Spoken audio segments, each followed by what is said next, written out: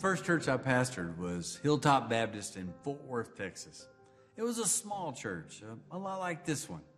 They voted me in 7-0, a unanimous call. In fact, it's the only unanimous call I ever received.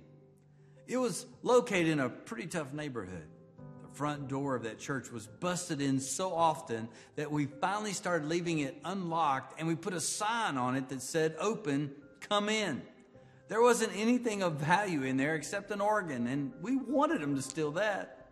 Well, there was a little parsonage just around the corner, and the only reason I got the job as pastor was because no one else's wife would agree to live there. God used those wonderful people at Hilltop to teach me a lot, and I carry it to this day. The community around us was transitioning, and because our church members were willing to adjust, we were able to reach new people. We grew up from about 7 to over 50 in that period of time. We had some committed prayer warriors. The impact of prayer is not limited by church size or church budget. I also learned that when you're part of a Southern Baptist family, any church of any size can have an impact far beyond its four walls and its community. You see, those members of Hilltop who gave faithfully to our missions offering, they were impacting people that they would never meet and changing the course of eternity for uncountable numbers, just like the people in your church do. I hope you'll be encouraged and inspired at this year's SBC Pastors Conference. I pray that across our convention, our churches will be more focused on their sending capacity than their seating capacity. We must take to heart the Lord's call to make disciples of all nations. May God bless your time together, and we're so grateful for your partnership.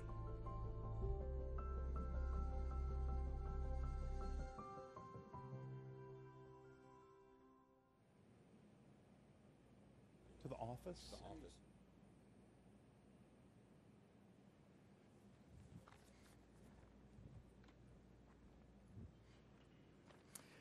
Good evening. I'm Mark Tolbert. I'm the director of the Caskey Center for Church Excellence at New Orleans Baptist Seminary. And I want to thank you so much for being here to be a part of our Pastors Conference this year in Phoenix. This is a unique Pastors Conference. For those of you that have attended in the past, you may recognize that our speakers come from average-sized churches. The pastors that have spoken earlier tonight and will be speaking throughout this weekend, we have selected because they are God-called expositors of God's Word. And already you've seen that they will do a great job leading us through the book of Philippians. Every year we have sponsors that assist and make the Pastors Conference a reality. You may not realize this, but the convention does not pay for this meeting. This is paid for by donated funds. And so this year, as every year, we have sponsors that have generously helped us. But this year is a bit different because we are mostly smaller membership churches. We needed a partner. And the Caskey Center at New Orleans Seminary agreed to be a major partner, for this year's Pastors Conference. And let me just tell you how that happened. It's actually a perfect union, because the focus of the Pastors Conference this year and the focus of the Caskey Center for Church Excellence is the same. And that is to encourage average size, smaller membership, really quite frankly, normal size Southern Baptist churches to be healthy, to make disciples, and to reach people in their community for the Lord Jesus Christ. So each of the 4 sessions, we'll have a few moments to share with you the resources that are available to you, particularly if you serve in an average size or smaller membership Southern Baptist church. We will have resources tomorrow to assist you in how you can engage people in everyday gospel conversations. We've developed a wonderful tool for your phone. It's an app as well as a pocket wallet that will go on your phone that will encourage you to reset every week to be focused on having gospel conversations. Sometimes we drift away from evangelism. It's not something we intend to do. It just seems to happen. And so we've developed a tool to help you reset every Monday morning on looking for someone with whom you can have that intentional gospel conversation. We're going to be having some book giveaways from Dr. Jimmy Draper, Dr. Rhonda Kelly, and Dr. Robbie Gallaty. They will be signing their books at the booth tomorrow morning and tomorrow afternoon, and so you'll want to be stopping by and getting those resources and having your books signed by the authors. And then for those of you that serve in a smaller membership church that have never had the opportunity to visit Israel, we are giving away a trip with our NOBTS faculty to Israel next January.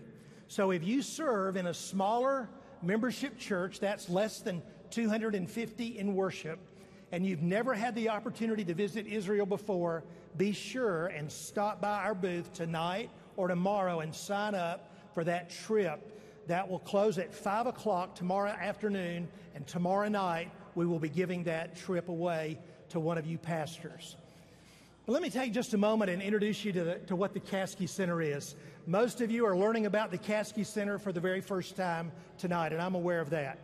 3 years ago, the Caskey Center for Church Excellence was launched at New Orleans Baptist Theological Seminary. And we are named in honor of a pastor who chances are you've never heard of before. That's Brother Steve Caskey. Steve Caskey was a bivocational small church pastor in Louisiana. He served there in the 60s and the 70s. He's with the Lord today, but really was never able to complete his formal education, served in smaller membership churches most of his life. Now fast forward 40 years. A very generous family in Louisiana knew Brother Steve, loved him, and came to us and said, we believe there are a lot of Steve Caskeys out there, men that are serving, following God's will, answering God's call, and maybe would use some encouragement and some help. So they came to us and gave us a very generous gift. In fact, I will tell you that when they established the Caskey Center, we received at New Orleans Seminary the largest individual gift we have ever received, but here's the great part. It was only for those serving in smaller churches. We thought that was pretty cool. The biggest gift for the smallest churches. It's sort of fun as the director of the Caskey Center now, when I have folks come to me to see if we can help them. They don't brag about how big their church is. They brag about how small they are. So we have the opportunity to do a lot of things. We provide full tuition scholarships in selected states. We provide training. We provide resources, as we've already mentioned. We basically want you to know tonight at the Pastors Conference that when the Pastors Conference this year is over, if you serve in a smaller membership church, you have someone to be your champion. You have someone to be here for you. And that's the Caskey Center for Church Excellence. The reason for that is we believe that all churches matter, regardless of the size. If God has called you to a particular ministry context and you're faithful to that, you're answering God's call there, you are serving in a significant church. I'm a professor at New Orleans Seminary. I teach preaching and pastoral ministry. A professor colleague of mine several years ago had a student come to him who was about to graduate from one of our schools and said, I'm excited about the ministry God has for me. Please pray for me. And my professor friend said, how shall I pray for you? He said, well, please pray that God will place me in a significant church. Well, that was the wrong thing to say to my professor friend. He said, young man, let me ask you a question. Are you suggesting that there are churches that are insignificant in the kingdom of God? Let me share with you 3 reasons why your church, the church that you serve, the church to which God has called you, regardless of its size, is significant in God's kingdom. First of all, it's significant in terms of our convention. When people think about Southern Baptists, many times they think about those large flagship mega churches with well-known celebrity pastors. That's not who we are. That's not who Southern Baptists are. Would it surprise you if I were to tell you that 85% of the churches in the Southern Baptist Convention average less than 250 in attendance every week? Over 70% average less than 100 every week. I want to suggest 70% is a big deal. It's a really big deal. The Chicago Cubs won the World Series last year. That broke my heart as a Braves fan. But the Cubs won the World Series after a long wait. They won. They had the best record in the major leagues. They won 64% of their games, better than any other team in MLB. 70% would have for sure won the World Series. 70% is a big deal. If you and I were to go out tonight and share a pizza and I ate 70% of it, you're going to be upset with me because that's most of it. 70% of the Southern Baptist Convention serves in smaller membership churches. And so if you are serving in a church that's not significantly large numerically, you should understand that you're in a significant church in terms of our convention. Your church is significant in terms of its context.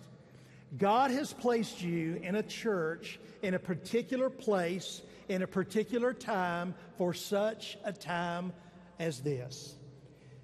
Have you ever thought about the fact that all of the churches that we read about in the New Testament, the churches to whom Paul wrote, church at Ephesus, the church at Philippi, the church at Colossae, the churches that he visited on his missionary journeys in the book of Acts, the churches to whom John wrote in the book of Revelation, those 7 churches. In fact, I've visited those ancient sites.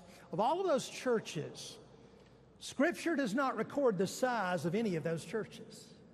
We don't know if Ephesus was bigger than Philippi or Laodicea was bigger than Pergamon. We know about some of their characteristics. We know about their faithfulness. We know about their struggles. Isn't it interesting that God did not seem to think it was significant to record for us the size of those churches? So when you're here this week for the pastor's conference or you're here for the convention, don't worry about telling folks the size of your church. Don't try to impress them. I've got a preacher friend in Arkansas. He pastors up in the Ozarks. He loves to go to meetings like this where nobody knows him because he knows if they meet, pretty soon they're going to say, "Tell me how big your church is." And he's always got a ready answer. Now, he's got a small church in the Ozarks. But when they ask that question, here's what he says. He says, "We run between 700 and 800. And they'll say, "Really?" And he'll say, "Yeah." And he'll walk off chuckling, "Yeah, we run between 700 and 800. Amen.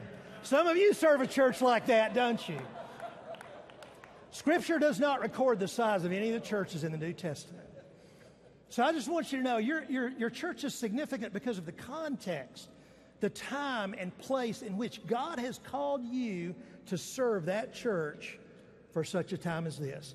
And your church is significant in terms of your calling. I don't know about you. Someone asked me backstage just a few minutes ago, they said, "Dr. Tolbert, how long have you been preaching?"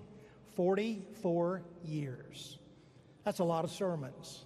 That makes me sleepy just to think about it. 44 years of preaching. But may I say to you that it's probably like you, I didn't do this because this was my idea. This was God's idea. God's called me to do what I'm doing, and God's called you to do what you are doing. And here's what I would remind you of. The Scripture says in 1 Corinthians chapter 1, "Brothers, consider your calling.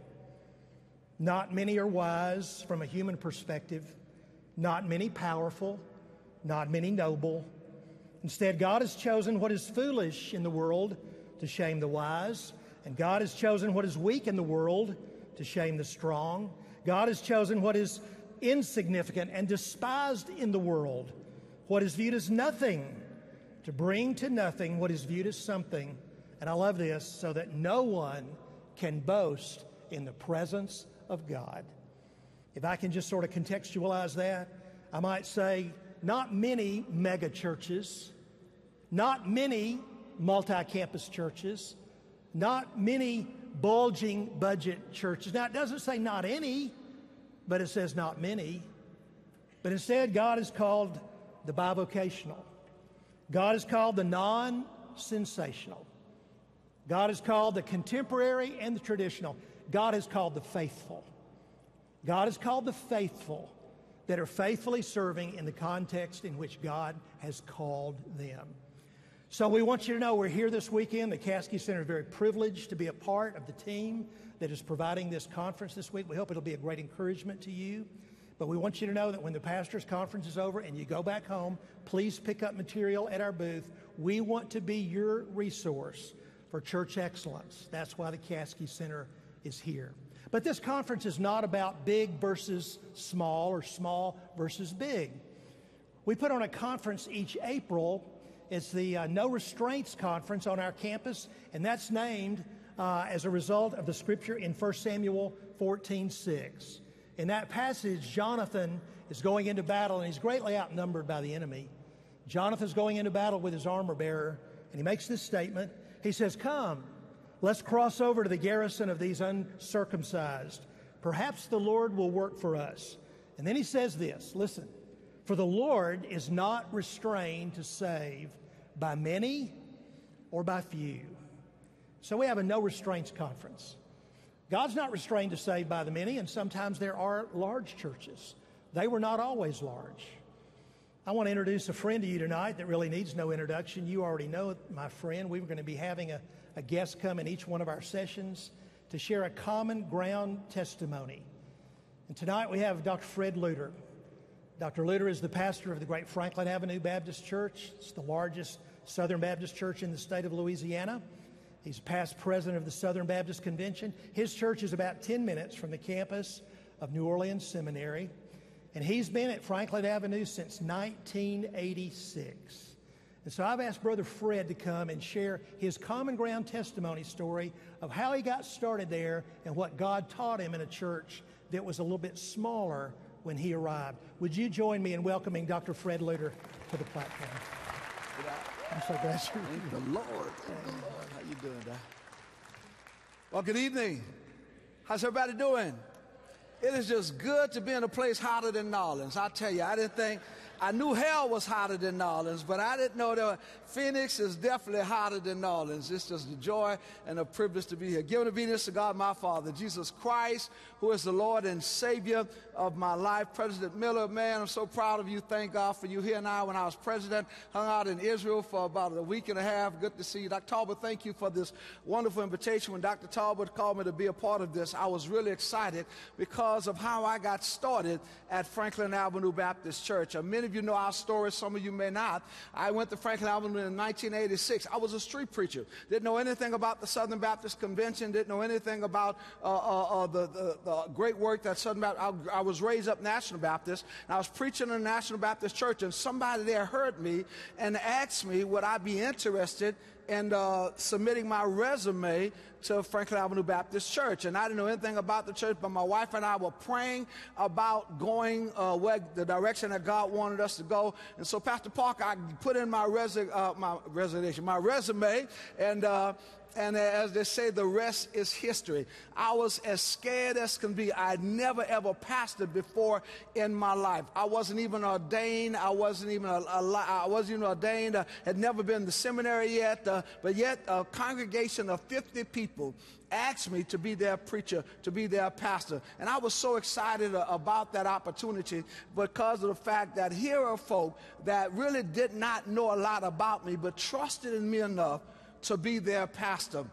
And a pastor from Atlanta, Georgia, and I was talking to him, a so older pastor, asking him some advice. He gave me this passage of scripture that I want to give to you right now, Matthew chapter 25 and verse 21. It simply says this: His Lord said to him, "Well done, thou good and faithful servant. Thou hast been faithful over a few things. I will make thee ruler over many things. Enter into the joy of the Lord." As a result of that passage of scripture and talking to this pastor friend of mine, I was convinced that the way I was going to go, Brother Brent, into this new church, into this new opportunity that God was giving to me, is that I needed to be faithful to what God was calling me to do. And so I want to share with all the pastors that are here, particularly those of you who are just starting out or those who are in smaller churches, there's four things real quickly in the 5.5 minutes that I have left in this testimony that God has done in my life. I am convinced, brothers, I'm convinced, ladies, I'm convinced, pastors, that God rewards faithfulness. God rewards faithfulness. God rewards faithfulness. When I got to Franklin Avenue Baptist Church, 50 members on roll, about 25 in attendance, but I went there and trusting and believing that if I was faithful in several areas, God would be faithful to us. So I want to share and encourage and challenge every pastor here. I don't care what the size of the church, I don't care what the location, in the urban centers, in the suburbs. If you're faithful in these 4 areas, I have no doubt in my mind that God will bless your ministry. First of all, you need to be faithful to God. Be faithful to God. God is the one that called you. Mama didn't call you, daddy didn't call you. I hope mama didn't call you. I hope daddy didn't call you. God called you into ministry. And because God called you into ministry, whatever you do in life as a preacher, as a pastor, make sure that you're faithful to God, because God is the one that called you. He's the one that you got to give an account to as to what you're doing, how you, when you stand up in the pulpit, when you stand before the people. Be faithful to the God that called you. Out of all the people in this world, God thought enough of you to call you and you and you into the ministry. So therefore, you need to be faithful to God. Second thing, real quickly, not only be faithful to God, secondly, be faithful to God's word. Be faithful, guys, to God's word. Preach it, teach it, and live the word of God. Let me say that again. Preach it, teach it, and live the word of God, the Bible. If people are going to be saved, it will be because of the word of God. If people are going to be delivered, it's going to be because of the word of God. If people are going to grow as disciples, it's going to be because of the word of God. If your church is going to evangelize and win the lost, it's going to be because of the word of God. When you stand in the pulpit, don't ask them to turn to page 25 of Reader's Digest or People Magazine or Time Magazine. No, if people are going to be delivered and set free, they need to hear the word of God. Don't clap. I got 3 more minutes. God told Ezekiel, if these dry bones are going to live, these dry bones must hear the word of God. Guys, preach the word of God. When Jesus was tempted by the devil after fasting 40 days and 40 nights, and when he came off the mountaintop, when the enemy tried to get Jesus to fall, Jesus said, Satan, man does not live by bread alone, but by every word that proceeded out of the mouth of God. Guys, preach the word of God. Be faithful to God. Be faithful to God's word. Number 3, be faithful to your wife and your family. I need to say that one more time. Be faithful to your wife and your family. Brothers, pastors, your family is your first priority, not the church. The church is God's church. It's going to go on with you or without you, but you've got to give an account for your family. Be faithful to your wife and be faithful to your family. Without you got to have a conviction of that. There's nothing you need to apologize for. There's nothing you need to explain to people. Let the members of your church know. Let the deacons know. Let the trustees know. Let the leadership know that my family is my first priority, and there are going to be times when I can't make it to a trustee meeting. I can't make it to a deacon meeting because my son has a soccer game. My daughter has a dance recital. And if I got to be at any place, it's going to be supporting my son or supporting my daughter. This is lanyard. Brothers, on your anniversary, don't take any preaching engagements. Don't take any assignment. You be that type and be there with your wife and be there. I promise you, it's going to make all the difference in the world. Be faithful to God. Be faithful to you. I love the way Joshua said. When Joshua's friends were getting off guard and they were involved in other things, Joshua looked at his partners and friends and said, guys, y'all do what y'all want to do. Go where y'all want to go. But man, as for me and my family, as for me and Sister Joshua, as for me and Joshua Jr., as for me and Joshua Rhett, as for me and my family, we will serve the Lord. Guys, make your families a priority. And then lastly, in the 50 seconds that I have left, guys, be faithful to God. Be faithful to God's word. Be faithful to your family. And lastly, be faithful to the church that called you. Be faithful to the church that called you. When I went to Franklin Avenue Baptist Church and back in 1986, these people didn't even know how to pronounce my name. My name is Luter. They were calling me Lucifer, Luter, everything. but I wanted to be faithful to this church because they gave me a chance. They looked at me and said, we want you to pastor our church. So don't go to the church where you call with a resume in your back pocket saying, I'm only going to be here just for a little while, and then I'll move on to bigger and better things. You bloom where you're planted. Ask God to do a great work where you're, and I promise you, God will bless you. I had no idea when I went to Franklin Avenue Baptist Church in 1986 that one day we would be leading our state in baptism and leading our state in Sunday school attendance, and now we're leading the largest Southern Baptist church in the state of Louisiana. And believe it or not, at one time, 2 years in 2012, this small church preacher that started in 2012 was elected president of the Southern Baptist Convention. God is a God of faithful. So God, guys, as I go to my seat, the music going to begin to play. Be faithful to God. Be faithful to God's word. Be faithful to God's to your family, and be faithful to your church. And I'm a living witness. I'm a living testimony, Dr. Tolbert. If you're faithful to God, I'm a witness that God will be faithful to you. God bless you. God keep y'all. Hang in there. Keep the faith. God will bless you if you're faithful to God. Love y'all. Love y'all. Good to see you, man. Let's stand.